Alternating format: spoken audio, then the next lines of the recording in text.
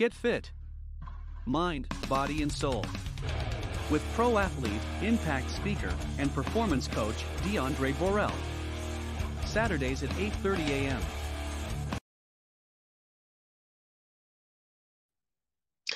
Good morning, good morning, good morning. Welcome to Get Fit, Mind, Body, and Soul.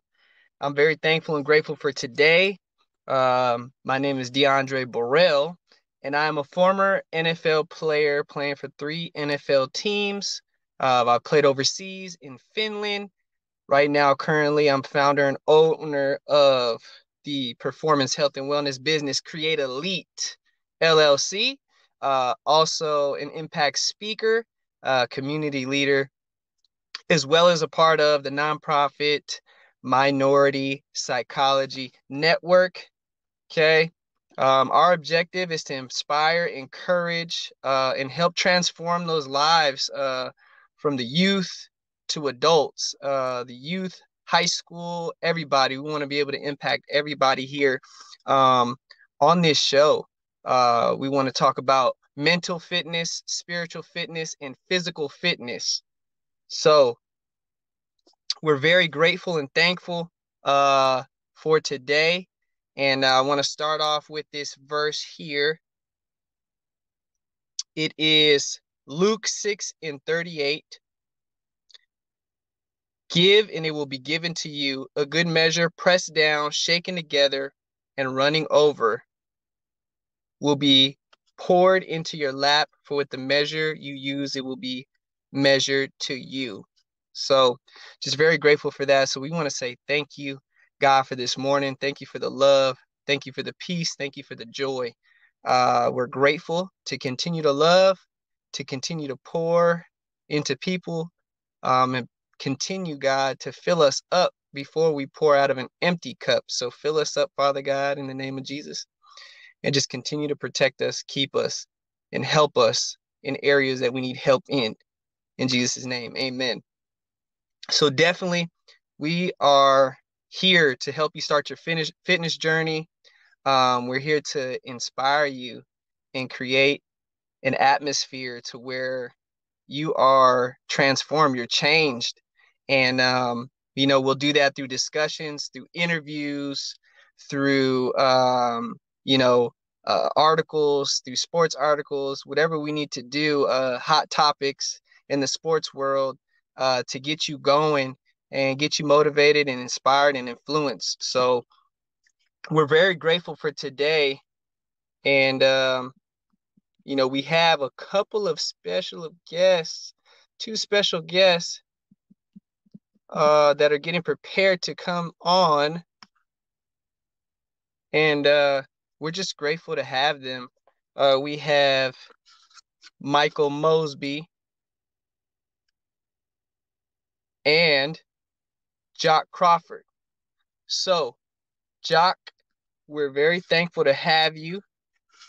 Jocques Crawford is an NJCAA Offensive Player of the Year. He's entering his 9th year of professional sports, right? He's entering his 9th year. Can you hear me? Yes, sir. I can hear you. Can you hear me? He's entering his 9th year of professional sports. And he's played in 5 countries: USA, Finland, Brazil, Romania, and he's in Germany right now. So we're very grateful to have him here. Yes, sir. I can hear you. I can't hear you for some reason.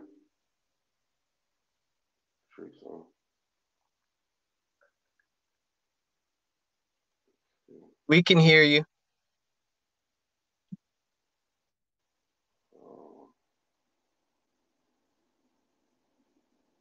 I can hear you. Hello. So we're very grateful to have him here. Hopefully we get that sound fixed right now. But just a little bit more about Jocques Crawford. He has signed a new contract to Berlin Thunder, the Berlin Thunder that's in Germany. He signed last year and played in the new ELF league. And this year he's playing again. So he signed a new contract this year. and just very grateful. 9th season. A little bit more about him. He also has played basketball overseas and ran track overseas. So that is an amazing thing. That's amazing. Good morning, Apostle Faith Walters. We're grateful to have you. Thankful to have you. It's a blessing. Hopefully we can get Jocques back on here. Can you hear me now? Yeah, I can hear you. Okay, I can hear you. I had to take the headphones out. Oh, yep, it's all good, man. We were just talking about you right now about man, you being an offensive player of the year, entering your 9th season as a pro athlete. And I love that you put that in your bio, because I was just talking about how you played basketball overseas professionally and ran track overseas. So we just want to hear a little bit more about right now about your career, just playing pro, and not what, but why did you decide to take your talent overseas? I think for me, it was the opportunity. The end goal was always to get into the NFL, and unfortunately, that didn't happen for me for several reasons. But it kept my dream alive to have that option to go overseas and to continue playing, and ultimately it turned into a great profession for me. I've been able to see the world, different countries, different cultures, and just allow myself to take advantage of that blessing that God granted me. For sure, man. I'm very thankful. You're an amazing person, amazing athlete. Me and Jocques actually met. Okay, and now we got Micah Mosby. Okay, Micah Mosby, here he is. Man, he's a father of 4. He's born in Memphis, Tennessee. Very excited to have you. He is a head football coach at Oak Haven High. Man, he's married to his beautiful wife, Shunta Mosby. Man, he's a musician. He does it all. Just very grateful to have him here.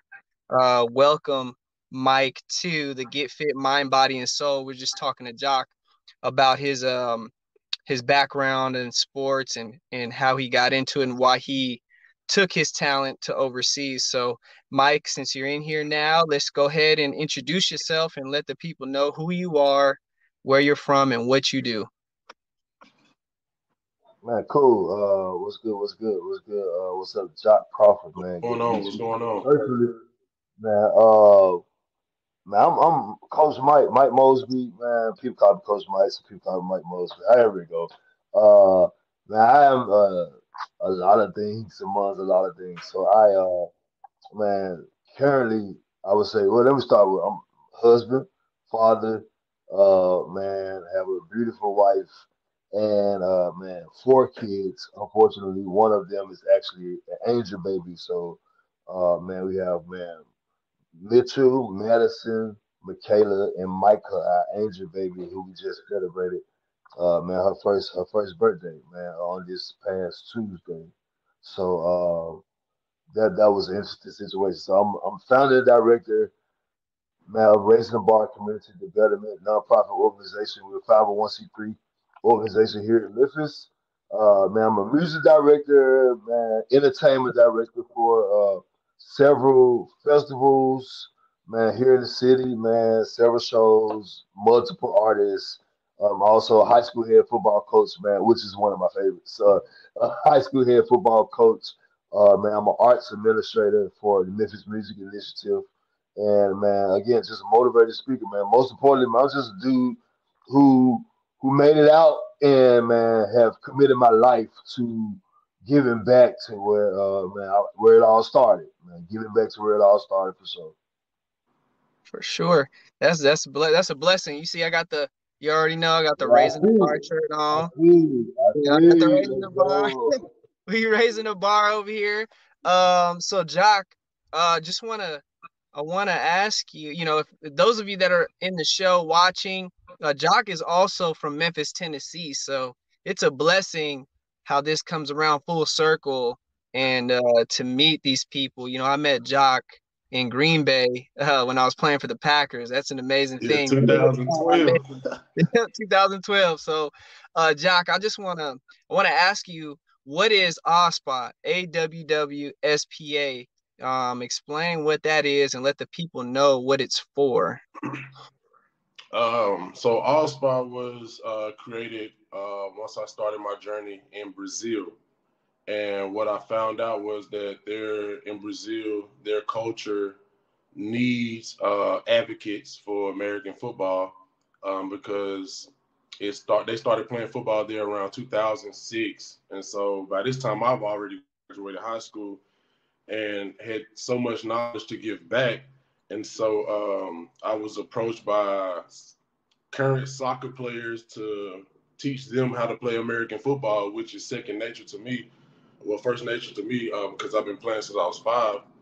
And so in Brazil, the economy isn't where it should be, and it's difficult for, just the average athlete to pay for elite training.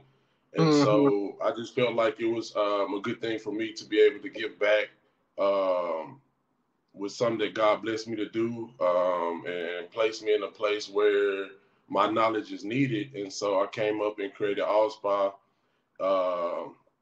with the goal to bridge a gap with America and Brazil, and also create avenues and other ways for Americans who don't actually get that opportunity to go pro, NFL, college, whatever, to take advantage of this opportunity to go play and experience the world while doing something that you love. So I just wanted to put something together that will give back to the community, but also provide ways and opportunities for athletes to continue to play ball.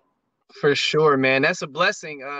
Just from both of you, it's about giving back. And Mike, I know with raising the bar, man, what made you come up with make moves that count? That is the saying that sticks. Sometimes I want to say it, but I'm like, I gotta be careful because Mike got it trademarked. So, make moves that count is trademarked. So all y'all out there that's, you can't use it. Is his, so he trademarked in this big. So go ahead and talk a little bit more about that. Man, hey, you can definitely use it, man. Make sure you tag me or something, man. I want the credit. Man, I definitely trademarked it. Man, that's interesting. Like make moves that count. Man, it came like man, I struggle a lot, man. I struggle a lot. Even like I moved out of the city, man. I came back to the city after man, just like some unfortunate situations happened, man, while I lived in Atlanta, and then I came back to the city, man. I was just on the grind, man. Like a lot of people thought that I was like, man, my Micah came back promoter of the year, musician, man, going for it. No, man, I was just grinding. I was just grinding. I knew that I was going to continue to do raising the bar at some point. Man, I had that vision back in 2003, 4, and I told one of my homies, man, my homie Claiborne, I was like, yo, man, I'm gonna start a nonprofit. Well, I didn't say nonprofit at the time. Like, man, I'm gonna start this movement. It's gonna be, man, called Raising the Bar. Man, we're gonna be saving kids. I was like, it's gonna be crazy. It's gonna be crazy. Man, I told him that 2004, man, and I got back to Memphis. So of course I started it as a program then in Memphis City schools, but I didn't know nothing about nonprofit. So like, man, I was able to learn much more about nonprofit when I was living in Atlanta. Man, thanks to man, a really good accountant friend of mine. But when I got back to Memphis, man, 2011, uh, man, it was just a struggle, dog. It was I was struggling, man, and interesting. I was like playing gigs, was still struggling, throwing parties and shows, was still struggling. Man, I was just like, man, you gotta get back to purpose, dog. So like around 2013, 14, man, I decided I'm gonna get back to purpose. So I started going back, doing stuff in the schools and man, just doing what I know I saw in 2004. So I was in this particular relationship and in the relationship, man, it was a very interesting ending to it. But man, the words that were said to me was, man, I think it's stupid that you going to schools for free. Man, that stuff don't count. Yada yada yada yada. Like, I was like, okay, cool. So when that relationship ended, man, I was like, man, it's all good because this is my vision. You know what I'm gonna do? I'm just gonna make moves that count. And when I said Yes, it for the sir. first time, I was like, bam, that's it. That's a ring. So I Yes, immediately made it as a hashtag, and so many people like was like, yeah, man, that's, man, make moves that count, make moves that count. But sometimes you gotta be smart enough to know, man, like you gotta go ahead and stay ahead of the curve. So man, I immediately got to trademark process with it because I knew that it's gonna be a ring, man, and like we just really will make moves that count. Just getting started, like man, it's a mantra. So it's been a thing. Like a lot of people here in Memphis, they see me, they don't say, "What's up, Mike?" They be like, "What's up, make moves that count." You know what I'm saying? So it's a ring though. Like so many people, so many celebrities, man, so many man, like folks have got the wristband, make moves that count. They shouted it out on their social media, man. They shouted it out with me standing right there, man. So it's a thing, man. It's a ring. It got a ring to it, but it's a way of life. Like so, it came from like a place of man. You know, I was really struggling, but at the time, nobody was really supportive other than family. So I was like, man, you know what? It's all right. We're not gonna we're gonna get active. We're gonna make moves that count, man. We're gonna make moves that count. So ever since then, I've kind of like adapted it, adopted it. That's my creed. That's where it's at with me. for sure, man. That's a blessing, man. Just both of you. Like I said, it's about giving back, and I'm just thankful to know you all. Very grateful for you all. I met Mike, Coach Mike. It just came around full circle pretty fast. So I met him through the church I go to, Hope Church, and um man, even how that happened. Met the pastor for the young adult singles ministry, Pastor Fondren, and then from that point, he introduced me. I went to an event on a Sunday, and he introduced me to Mike, and Mike was already heading to 7-on-7 in Kansas City. I believe it was 7-on-7 for the Chiefs, so he was directing that, head coach for the team, for the youth. So that's how we connected, and uh, he went into coaching. Coach Mike went into coaching, and just very grateful to be a part of that. And I want to just dive into, we're just going to have a discussion, short discussion of overcoming mental and physical and spiritual adversities. Just short answers of you guys going through things and seeing different things in your life.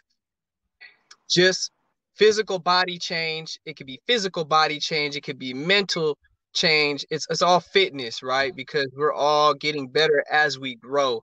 So as we grow, we want to get better physically, mentally, and spiritually, right? Because hey, we just want to operate at the highest level at where we are at. So um just give a testimony or an experience, man, of how you've overcame adversity mentally, physically, and spiritually. And you guys can have a discussion with each other. We'll just feel free to talk when you want to talk and speak when you want to speak. I mean, if Mike, if you want to go first, you can. Or if not, I don't mind taking the floor.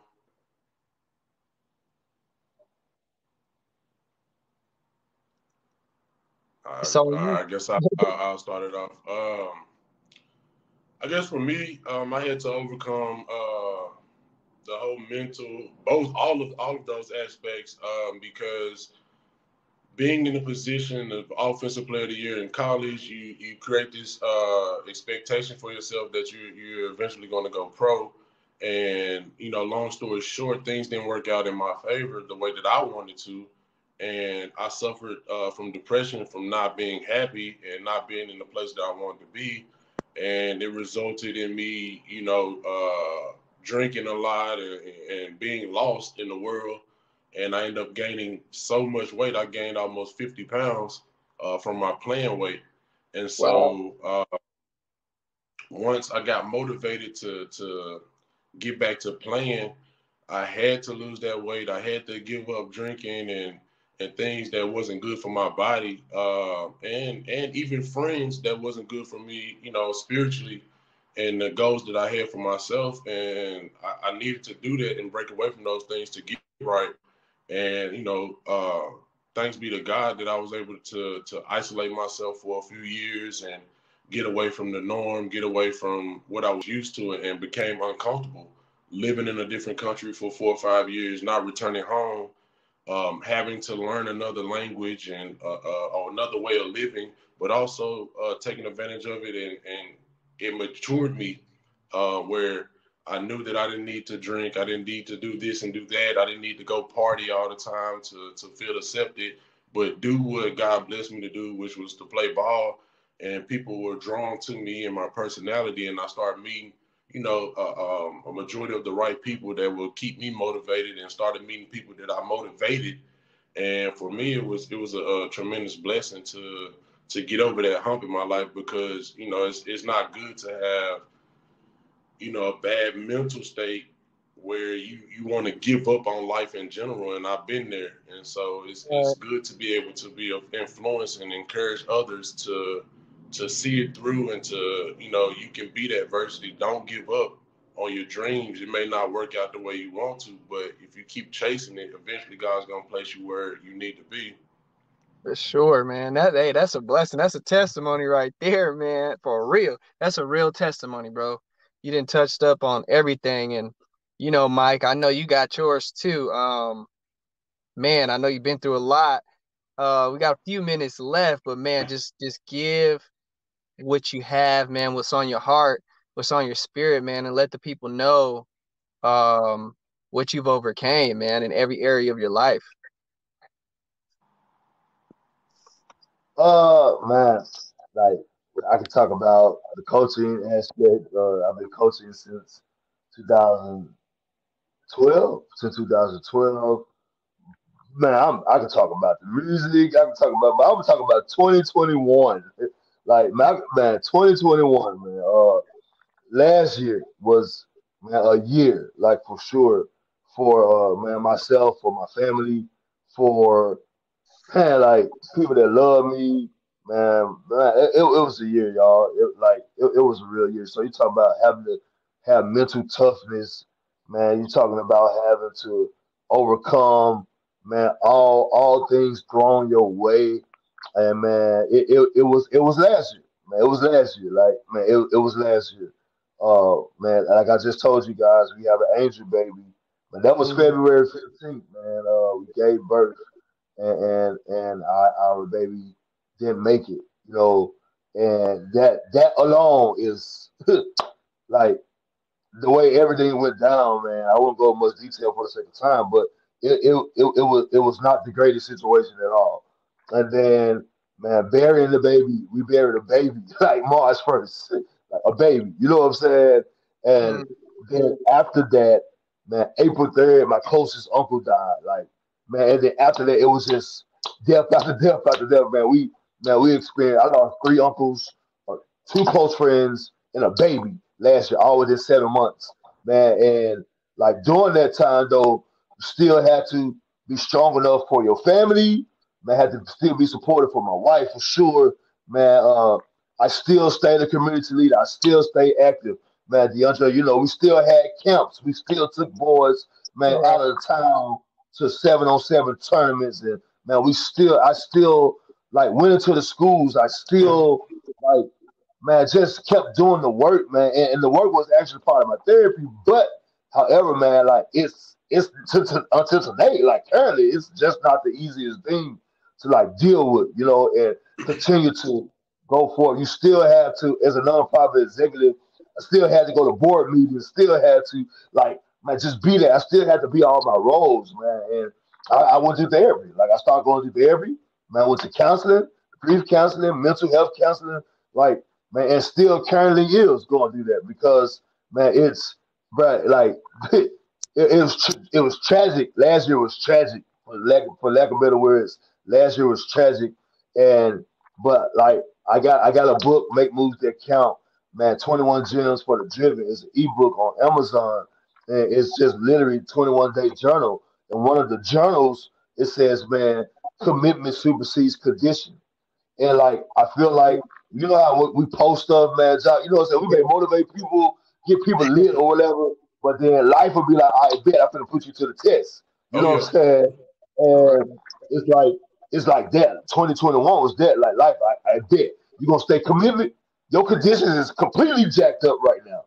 Your conditions is your emotions is shot for all legit reasons. Like, bro, you done right now emotionally. So are you gonna stay committed? And it's one of those things. I went to football practice plenty of times, and man, I would just walk the parking lot and cry, like sat on top of the press box and just cried. You know what I'm saying? And it's one of those things, dog. Like my commitment, I feel like God was like, yo, like I'm gonna honor you for your commitment, man, because your commitment definitely has superseded, man, these trials I done put you through. You know what I'm saying? And I was like, I bet let's get through it. And two things for sure that I learned, man, after losing the baby, we had so many supporters, so many people sending love from everywhere. You know what I'm saying? And like I had to tell people, man, stop sending flowers, bro. Like it was that. You know what I'm saying? It was just it was so much love. I told people the two biggest things I got out of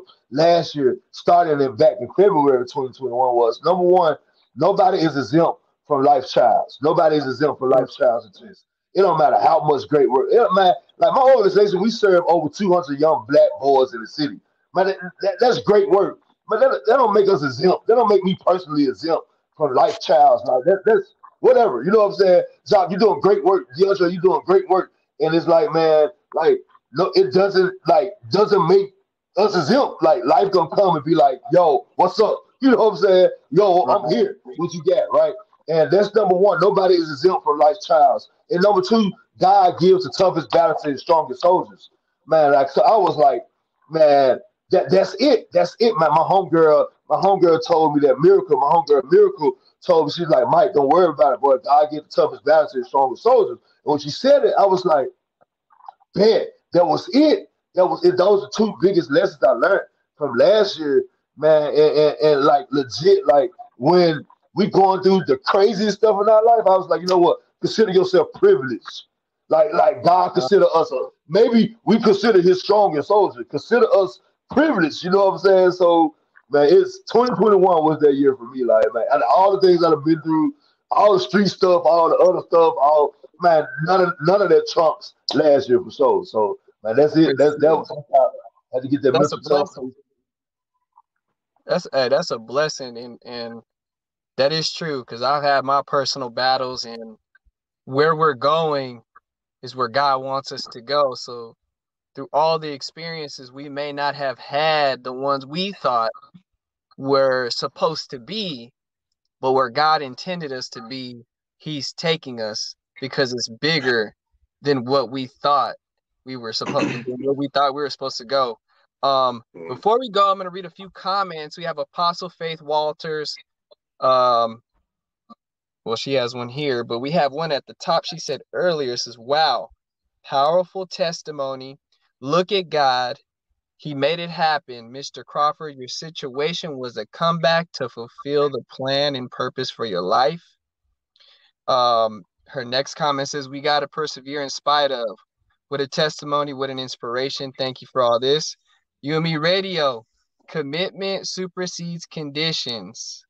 That's powerful. Entrepreneurs Aloud, wow, I am inspired. Commitment supersedes conditions. Satin Brownie, yes, speak. And Apostle Faith Walters, with all that you both do, how do you maintain balance between your family, spiritual, and career life? It's just a blessing to have you guys here. Very thankful and grateful for this. I can feel the Lord right now. So I'm very excited. I know, Jacques, whenever you get the opportunity, I want to chime in on that too. I want to backdoor you on that too. But after you finish, just something really quick though. Just speaking on how God works though. For sure. I know we're getting towards the time right now, and again, like I'm very thankful for both of you. We are going to have a part two. We need to have a part two. We will have a part two because there's a lot to speak about. I know next time, we'll get some more questions on fitness with Jacques because he is a trainer as well, and Coach Mike with some mental fitness tips, some things that he has for us. So we're very grateful for you. Don't forget to like, share, and comment, and get ready for the next show. It's going to be beautiful. It's going to be great because greatness is who we are, and that's what we produce, greatness. That's who God created us to be. Love you all. Stay blessed. Have a great day. It's UMERADIO, touching your airwaves like something you've never heard before. Listen to you.